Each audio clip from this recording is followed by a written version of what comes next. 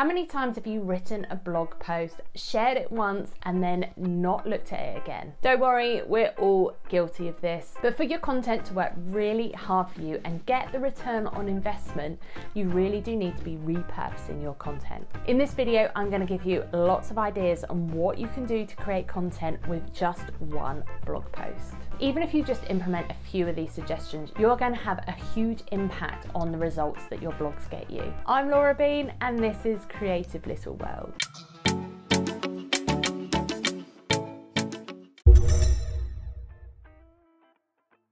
Firstly, let's start with the blog post itself.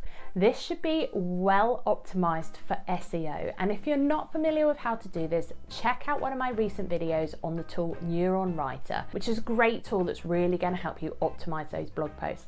I'll pop a link in the description to that video below. Blogs are great because they are evergreen content. Now, obviously that may depend if you have information in there that needs updating, but the idea generally is that they sit on your website and they work for you. They bring traffic in organically and they show how you are the expert in your field and that you're providing helpful content for your audience. But it's what you do with those blog posts next that's really important. Turn your blog post into a video. Now you've already got your script. Your blog is your script, which you can then turn into a video. Now the additional benefit of this, as well as where you post it, so channels like YouTube, you can share it on your LinkedIn, your social media, you can also add it to the blog itself. And what you're doing here is giving your audience another way to consume your content, because we all consume content differently. Some people do prefer video. Now I understand we're not all keen to put our faces out there on video, and that's okay. There are other ways of doing it, whether it's getting another team member to do your videos, outsourcing the work, or even using animation or AI to create your videos. I have a video on how to create AI videos using Canva, and again, I'll pop that in the description below. Next up, we have shorts and reels. So these are short video clips. So they can be from 15 seconds to a minute long.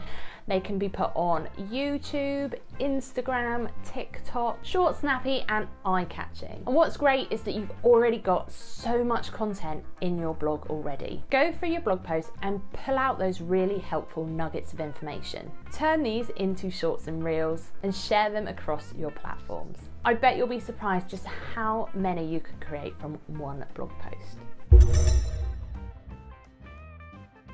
Next up, we've got social media posts. Now, as I said at the beginning of this video, we're all quite guilty of sharing our blogs once and never doing it again. But this is why you're creating the evergreen content. It gives you continual information to share. When you're planning your social media posts and you're stuck on what to say, go back and look at your old blogs. What could you reshare? What bit of information? The entire blog itself? You can share that blog post time and time again. You can change the messaging on the social media post, perhaps the graphic that goes with it, to keep that content fresh and new. Because I guarantee posting it once won't always capture your audience.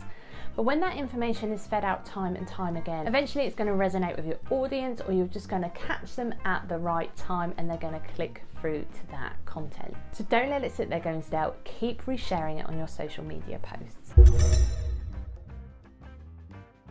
LinkedIn articles. It's a really great place to show yourself off as an expert in your field. By sharing your blog post ads and LinkedIn articles well, you are reaching that additional audience. You could tailor it slightly, so it might be a different style for the audience you have on LinkedIn. But the content is already there, so why not share it on this other platform? The same goes for blogging sites like Medium. Get your content out there as many places as you can. Okay, email content. Right, let's be honest. How many times have you said you're going to send a newsletter or an email to your mailing list, and each week you don't know what to say, so you put it off time and time again?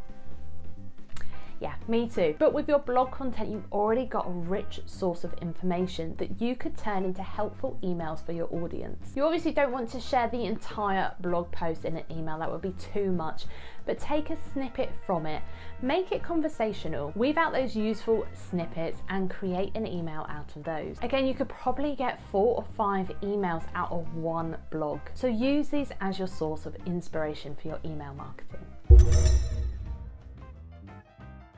Lead magnets. So lead magnet is a helpful bit of information, a tool or a resource that you are giving away for free in exchange for something like an email address from your audience. Now with that helpful blog post you've written, why not turn it into an ebook or a guide that you could give away for free? You could turn it into a checklist or any other useful download that you feel is appropriate for your audience. Lead magnets are a great way to build your mailing list, and as we've already established, you've now got plenty of email ideas to send to your list.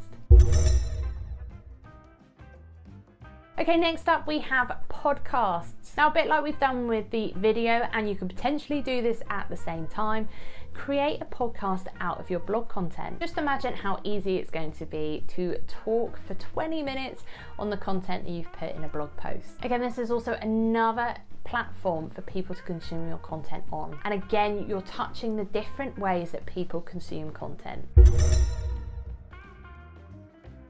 Webinars and workshops. So your blog has given you some ideas and inspiration to share with others. Why not turn this into a helpful webinar or a workshop? Use the blog content as the foundation.